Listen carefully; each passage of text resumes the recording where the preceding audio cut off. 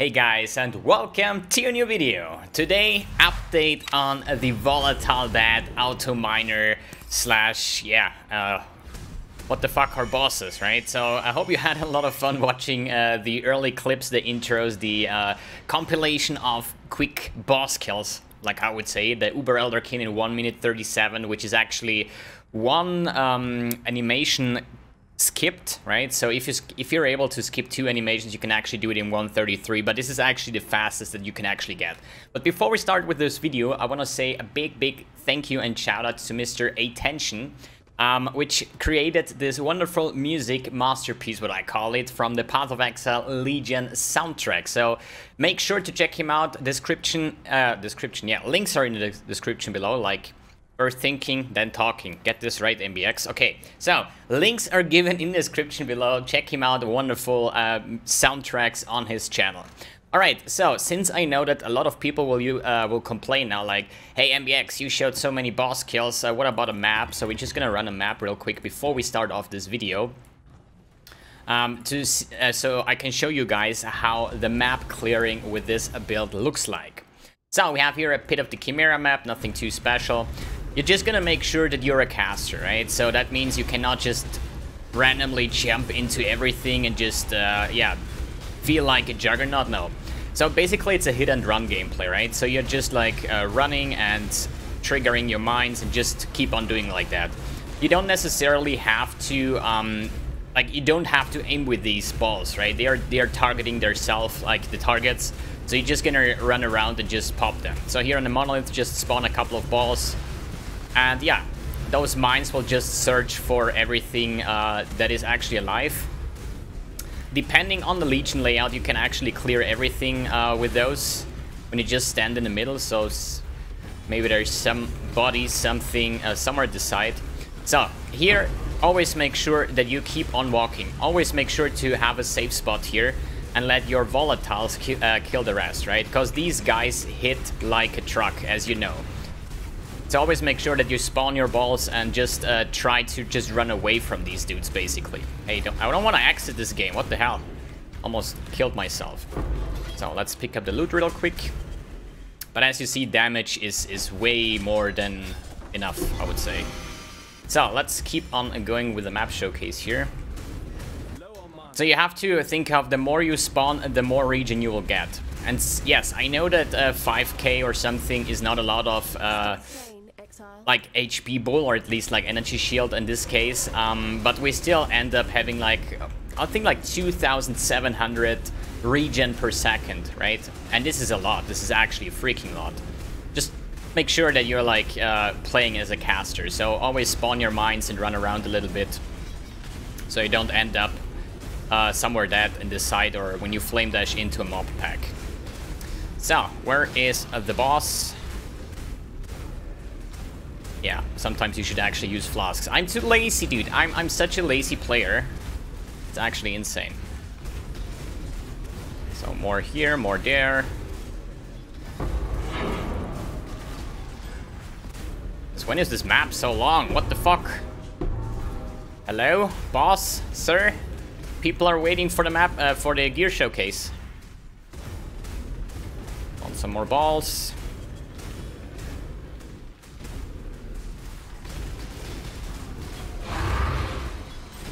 More meeps. I think here we are, yeah, okay. So, for the boss, pretty easy. Spawn your balls and make sure that you start to recover the energy shield. You can do this also with the sulfur flask to get up, and then just basically instant phase the boss. The good thing here is we're just gonna stand in the middle, because the mines will actually trigger all those bosses, or at least like kill off the mobs. And once the boss stopped to move, you're just gonna wait until the boss spawns in the middle again. We have the next phase, so we're just gonna stay here, just hold down one button, and that's about it, right? So next phase, next phase, or at least like minion phase. So you're just gonna keep on standing here, maybe pops your flask some sooner or later, and just one-shot the bosses. Okay, that's the map showcase. Pretty easy, straightforward, just hit and run, what I would say, or what I would call it. Alright, so let's throw everything into... No, actually it doesn't really matter. So, how is this build working? I explained a little bit in the early stages of the video, like the video that I uploaded like 2-3 days ago. But I'm still going to try to make it as understandable as possible, okay? So let's just throw everything into here. So basically how this works is a lot of cost when damage taken setups. So how this normally works, you're spawning corpses, right? Here's some corpses, there's some corpses, here's some corpses. Then you throw your mines. And then you trigger your mines, and based on the corpses and how many mines you have, you're gonna spawn those volatiles. So if you want to run this as a normal build like this, you just have to like 1, 2, 3 to spawn balls, okay? First, spawn corpses, get the mines ready, detonate the mines. So we can take use of that if we're using cast when damage taken setups with Skull's Brittle. So the Skull's Brittle is an item that you get damage based on how much mana you spend, okay? So I'm spending like 173 at the moment. Basically the gloves doesn't count. I want to explain that one, the mechanic with the gloves, a little bit later actually.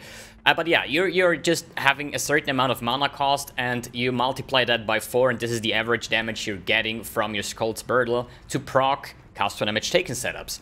So one cast when damage taken setup is here with Steel Skin and Desecrate. In the video that I uploaded before that, people were saying like, why don't you spawn Desecrate with like Spell Echo or Spell Cascade or something like that? to spawn more corpses. Yes, this is correct. You would spawn like 15 corpses with one button press. The problem with Desecrate, sorry, the problem with Desecrate is that you have stacks here. You see 3 stacks? So when I just spawn the Desecrates, like 1, 2, 3, now I have cooldown. I cannot use them anymore until I get the next stack, okay?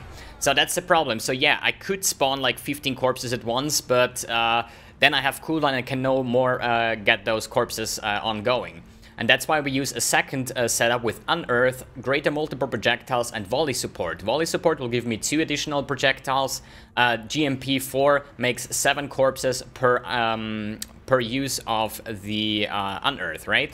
So we're spawning like here 7 plus 5 is like 13 corpses every time we trigger the cast when image taking. And the third cast when image taking setup is on Detonate Mines. That means now we have, for example, the cast when image taking with a Desecrate. So as soon as I'm popping my mines, I'm just popping the corpses with me. Same with the Unearth here. Now we are popping even more corpses once I'm getting enough damage from the Skull's Brittle. And then we have another cast when image taken setup with Detonate Mines. So now I'm spawning the corpses, I'm laying down the mines, and I trigger them with holding down basically Volatile Dead. The rest is on cast when image taken setup. So then we have another problem here, right? And that's just what I want to go over with these gloves and also these 2 items. The problem is, if we're just using regular gloves, right, the mana cost is like 106, okay? So if we say like 106 times 4 is 424, and I need a total of 528 to trigger that, okay? That means I have to cast twice to spawn my corpses, to detonate my mines, and so on, which is actually bad, right? So we need to make sure that our mana cost is high enough. So there are 3 possibilities that we have. One would be the Fevered Mind that gives us 100% mana cost of skills. So if we put this one in here now, for example, the mana cost of my Volatile Dead is 246, which is way more than enough. That's like almost 1,000 damage that I'm getting every time I'm triggering, or at least like use my setup, right? The problem with this one, it's too much damage. Although I have like a shitload of regen, and this is how this build works, I'm getting damage, but I'm reging a lot, I cannot really use that combination because this is just way too much mana, and I'm like spawning 4 mines and I'm basically dead, right? So we need to find another solution than that. And here I have 2 options for you. The Duidrus Malevolence, the upgraded gloves here, they have the tag 50 mana cost of skills. So if we equip this one, now we have 156. Calculator, 156 times 4 is 624. I need 528, so either I can level up my cast when image taken by 1 now, for example, or just leave it like that. But this way you're gonna make sure that every time you're using your mines, you're proccing only for cast when image taken setups. Or you take these ones, the Voidbringers. I got them with a Curse Elemental Weakness on hit. That's why I take those ones. They have 40% increased mana cost of skills. So now I'm having 173 times 4 is 692. It's a little bit more than the Duidrus, but I just think the critical strike chance for spells and that kind of stuff and the energy shield that we're getting is better than this one. Just make sure those have a roll. It can have from 40 to 80% increased mana cost of skills, so you need to make sure to get them as low as possible. So now we're actually having enough damage, enough mana cost to trigger all the cast when image taken setups as soon as we're throwing down the mines, okay? This is the most important thing here. The next, second most important, or at least like this is actually the most important, like proccing the mines. If you have lower damage or lower mana cost, you're just proccing them less often, right? The most important thing here is to have enough regen. And here we have the Saboteur Ascendancy, which is Pyromaniac, which gives us 1% of live regen per second for every mine detonated recently. And we're detonating a lot. So basically like 1 or 2, like 2 seconds or so, we're full on the regen. So if I just randomly spawn now my mines, you will see that I'm dropping down to 0 on mana and I'm actually losing life. And once this 20% is stacked up, you're gonna see that I have no mana problems anymore and no life problems. It's just in the start a little bit. As you see, now I'm casting slower. Now the proc starts to ramp up. Now I have the 20%. I'm full on life. I have absolutely no mana problems. And this is the way you wanna get this going. So the way I did it, is when I was just playing around with regen and how much damage do I get and so on. What I want to make sure is when I stand in hideout, I want to spam my volatiles without dying and without having too much mana problems. If I can do this kind of permanently spawning in hideout, I can do it in every map as well, right? And this is one of the most important things here. And yeah, I think this is quite okay explained how you trigger the mines and how you get the regen going. So you have to have more regen than you actually lose life here, right? So let's go over the gear real quick. We have the Skull Spurtle, as I said, with the mana spent taking as physical damage. I did not found a +1 Volatile Dead enchant. There is one on the market going for 100 Exalt to 1 Mirror. I'm not sure entirely, but way too expensive and way too overkill. Yes, it would be more damage, but in the end, I have about, I would say, 40 million shape per DPS with my current setup. The way you cannot really calculate that, okay? Path of Building says I'm having about 400,000 damage, shaper damage, per ball. So now we're gonna make sure how many, it's like hard to count here, right? How many balls do I have? So since we're having like 10 mines placed, every mine triggers 3 corpses, 3 volatiles. Then we have the ascendancy that I'm sometimes getting 1 more trigger out of 1 mine, which is additional corpses, additional spawns of volatiles. And I think how I calculate it is, I know that I'm spawning about, I would say, 8 to 11 balls per trigger, okay? Sometimes it's 8, sometimes it's 7, sometimes it's 11 balls that I can trigger each time I cast. So here we have 2, 4, 6, 8, 9, I think. Then we have 2, it's like, they're moving sometimes in each other. This is like 11, I think. So if we're just gonna say like 7 to 11, let's say 9 volatiles per cast. So the way I do it, I'm waiting until I have my max spawns, because I can hardly count here, right? And since these balls last for like, I think 5 seconds, the only thing you can do is you get your maximum stacks up like right here, right? Now I'm having basically the maximum of balls. And as soon as I stop hitting my button, I'm gonna count how many explosions do we have, okay? 5, 6, 7, 8, 9, 10, 11, 12. 12 explosions here, right? That would mean if we have 12 explosions, multiplied by the amount of balls, which is about 9 that we set per cast, is about 108 balls. And then multiplied by 400,000, what each ball is doing, about 300,000 without flasks, 400 with flasks, we're getting to about 43 million shape per DPS in theory. Like, obviously, when you're spawning your balls and you now trigger the boss, the mines, or at least the volatiles, need a certain amount of time to fly to the boss. Some will expire once you start moving. But I would say roughly 35 million or something on this build at the moment with this setup. Okay, so enough explained. So, Volatile that +1 would be the best enchant here, but yeah, have fun getting that. Totally not necessary. This is the best that I found. Because Skull Spurtle is not really an item that you enchant often, right? So I found here the buff from my Stone Golems, which is just more regen, which is good. Then we have Blood Magic, Anger, Precision, and Clarity. Precision only because of my Watcher's Eye, what I will talk about a little bit later. This is the stuff that we reserve on life here. Then we have Flame Dash, Fast Arcane Surge, and the Stone Golem that I'm having here, because the Stone Golem will give you flat regen. So it does work without the Golem as well, I think. Like, if we're just gonna remove that one for now, activate here. So this is now without the Golem, right? You see that I'm actually a little bit staying at 50%. If I now pop my Sulfur Flask, I'm having 6% more regen, so my health will start to ramp up. But once I have the Golem, I have another 100 something additional regen here. So that's easier to sustain here, right? That's why I have the Stone Golem, and if you have the Stone Golem buff on enchant, which is quite nice, right? Yeah, Flame Dash, just Arcane Surge is low minus in level 1. This is actually not really the best option here, because my Flame Dash is 21, so I can definitely get the Arcane Surge to like level 7 for even more damage, right? But what I want to make sure is, as soon as I use Flame Dash, that I have my Arcane Surge up. So, then on the offhand, cast damage taking, detonate mines with Herald of Ash, just for the fancy explosions and the fire damage. The more fire damage that we're getting, which is pretty nice because we are using like, this is like pure fire basically. We have some chaos damage built in there, but usually the base is fire damage.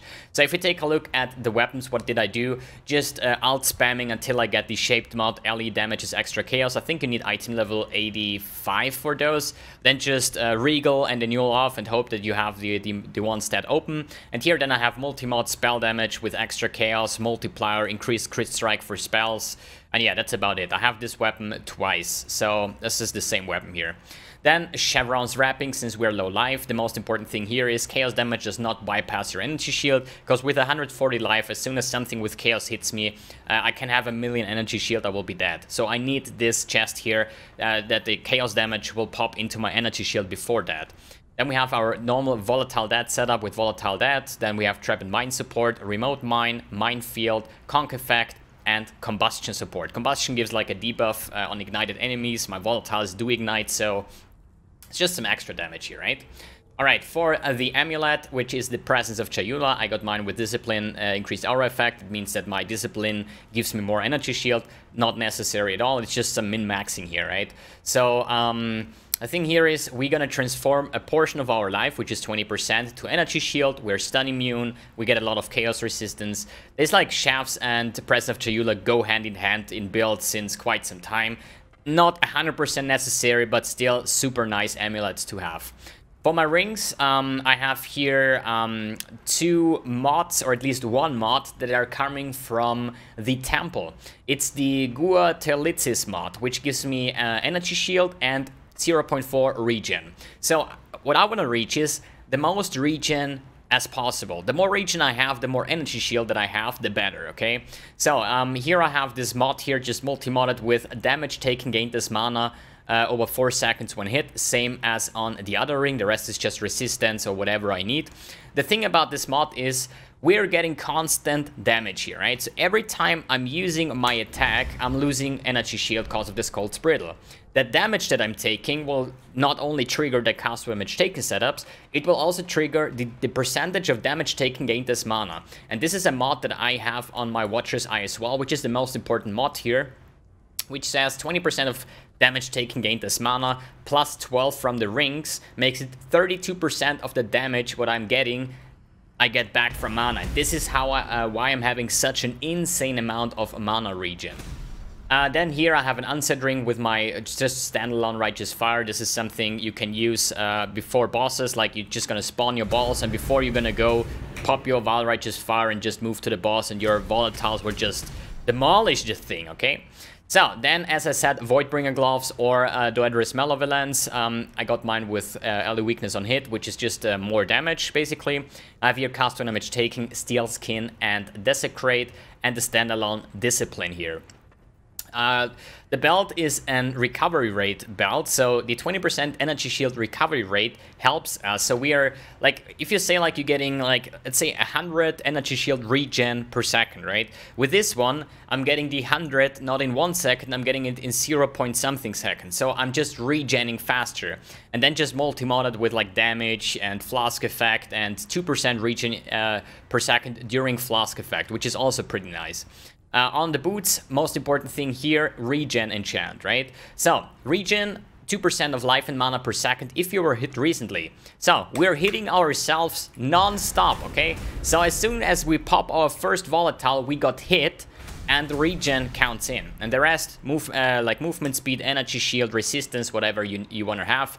With cast one damage taken, unearth, Greater Multiple, and Volley support to proc as many corpses as possible, so we have corpses for our Volatile Deaths here. For the Flask, I'm using a Tyr's Promise for the alias Extra Chaos and some Leech here. What the Leech doesn't really count that much, but the ally damage is Extra Chaos. Sulfur Flask with Freeze Immunity. The Consecrate Ground that you're creating gives you 6% life regen, and since we're using the Zealot's Oath, we're getting the regen to our energy shield. Then we have a Diamond Flask, since we're a crit build with Bleed Immunity, a Wise Oak. Make sure that you're either you're balanced like I am, or your fire resistance is higher than the other one, so you're gonna get the 15% penetration on your fire damage, because this is what we want to have. And movement speed, Quicksilver Flask. So one thing I really want to make sure here, right? This build is purely for killing bosses within less than a second, right? Because as I said, I have like 43 million Shaper DPS, which is by any means not necessary, okay? Completely overkill. That's why I would actually say, like, you have to think of, you need more regen. How do you get more regen? More energy shield, okay? So, the thing is, we're always gonna get a fixed amount of damage, which is our mana cost multiplied by the 4 because of the Skull's Brittle. So, if I have 10,000 energy shield or 1,000 energy shield, the damage that I'm getting will be the same, okay? But the regen scales with our energy shield. So, what I would definitely recommend is using energy shield items. Get a titanium spirit shield, for example, with like resistance. Like this with a dual wield, I'm only having 65 resistance. When I'm popping my Wise Oak, I'm overcapped, but you're not gonna always have your flasks up. So I'm playing super risky here, right? Please take a shield here. Take this shield. You're gonna have a lot more energy shield. Like if I just switch this from 5.1k to 6.1, it's just 1,000 energy shield coming from the shield here, and you can take other items that are just giving you more and more energy shield, okay? This variation with dual wielding, yes, it is a lot more damage, that's true. If we're gonna say numbers here, we have like, without Herald of Ash, because it's into the weapon here, we have like 114,000. With the shield, I'm running 78,000. So yeah, we're gonna lose quite a portion of our damage. But if we're honest, if you're having 40 million Shaper DPS, or 20 million Shaper, or 15 million Shaper, like, everything here is completely overkill, okay? Every build that has like 1 million Shaper DPS can clear all content, okay? So I would definitely recommend getting more energy shield items, more survivability to make this build more enjoyable, because 5,000 energy shield is not a lot, okay? Check. Let's talk about the skill tree ascendancies. As I said, Pyromaniac with the regen, most important. Then second important here, the Mind Nodes, and then third with the Blind here, which is also a nice layer of defense. Then Path of Building Link is in the description below. Let's talk about the Watcher's Eye real quick. As you remember from the first part, I had a triple clarity jewel, what I said is completely overkill, right? And here I'm only having one single clarity mod. And the second thing I wanted to look is the energy shield recovery rate while discipline. This is the same effect as on the belt here with the increased energy shield recovery rate, so recovering faster, okay? And then I found one with precision on top of that. That's the reason why I'm using precision over here. If I wouldn't have this Watcher's Eye, I would probably skip precision, or you can also let it in because you still get like global critical strike chance. Since we're a crit build, that's not even that bad. Then what else to say about the build here? I'm having just increased energy shield, then LA damage, and yeah, resistance twice actually, because I'm lacking resistance a lot. Then I have here an efficient training that is converting the intelligence in radius to strength, because I'm lacking a shitload of strength. If I just remove this one, I'm having 24 strength. Right? And the cast when I'm taking setups, the stone golem, they need like more than 100. So the easiest way to fix that is with this jewel. So all my intelligence nodes here are converted to strength, and I'm having like 100 strength just from this jewel, and I can activate everything here, right? Then what else do we have? Nothing too special over here, to be honest. Yeah, as I said, Path of Building Link is in the description below. And if you're wondering, wait a second, I was just thinking of something that I wanted to mention. Yeah, Wicked Ward. Wicked Ward is something that your recharge rate, so you have the energy shield regen, which you convert from the Zealot's Oath, but usually the energy shield builds have recharge. It means when I'm stopped taking damage, I will have the recharge, and this will fill up my energy shield, right? But this is completely useless because I'm constantly damaging myself, right? And when I constantly damage, I never get recharge, okay? This is also why this jewel here, you see here, increased energy shield recharge. This is completely useless, this mod here, right? So let me get my HP to full again so I can reserve my stuff here. So, what else do we want or have to talk about in this build? We talked about the gear, the skill tree, the jewels. As I said, Path of Building Link is in the description below. Let's talk about the bandit choice, which is obviously Help Alira. We are a crit build, so we want to have the crit multiplier and also the all resistance. Pantheons, I'm taking Solaris, which is not even upgraded, but Yugal is the more important if you're gonna want to farm Uber Elder with this one, so you have the reduced cold damage taken if you've been hit recently. For the cosmetics, the full Transcendent set with the helmet, the body armor, gloves and boots. Double Transcendent Dagger. What I'm missing here is one of the Celestial Weapon effects. Then we have the Transcendent Wings. Here I'm missing the Sin Talon Helm effect, or this weird horns here, whatever. Then we have the Stygian Volatile Dad, Wasteland Flame Dash, Clockwork Golem, Gore Herald of Ash effect. We have the Celestial Aura effect, Monolith Aura effect, Soul Nexus, Celestial Righteous Fire. Nothing for Desecrate, and for Discipline we have now a Bubble. That's great. Awesome. Alright. So, is there anything more here? I hope not. I hope you enjoyed this kind of build. It's a little bit more than 200 IQ. It's actually 200... No, it's actually 420% IQ, which is actually good. Okay, so... As I said, path of building link is in the description below. A big thanks, shout out to aTension again for giving me the permission to use his music in the intro clip. And yeah guys, thanks for tuning in, thanks for watching, and see you on the next video.